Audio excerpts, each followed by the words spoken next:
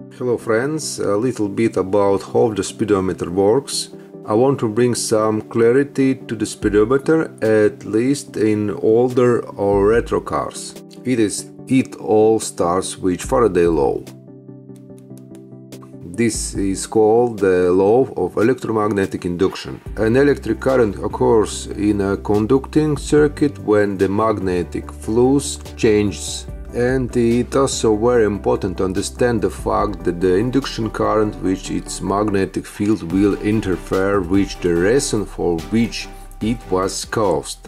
This is expressed by a minus sign at this point. This property is used in the operation of the speedometer or magnetic brake. Let's take an aluminum disc and a magnet and do some simple experiments. Aluminium is not attracted to the magnet, but when the magnet moves, the aluminum disc begins to rotate in the direction where the magnet is moving. In this case, according to the law of electromagnetic induction, electric currents were formed, which are called eddy currents. The direction of movement of the disc is determined by the Lenz's rule. Remember the minus sign before Faraday's law, which I told you about earlier. If you attach a return spring to the disc, you will get a simple speedometer.